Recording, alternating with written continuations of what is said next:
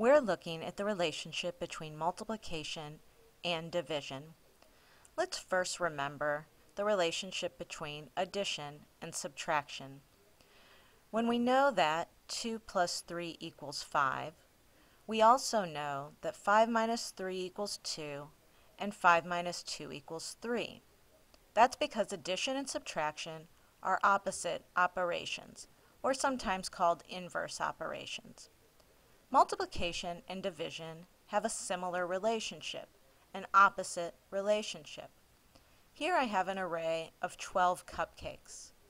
I can look at this as 4 groups of 3, like I have in this first image, or I can look at this as 3 groups of 4, like the second image.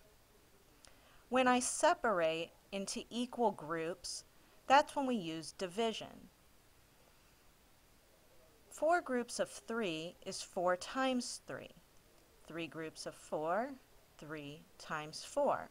Both of them equal 12. So let's think about the multiplication and the division. If I know that 4 times 3 equals 12, I automatically know 2 division facts.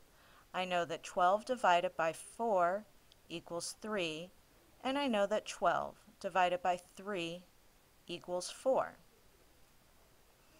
I can apply this to any multiplication sentence. I'm going to give you the multiplication sentence 13 times 14 equals 182.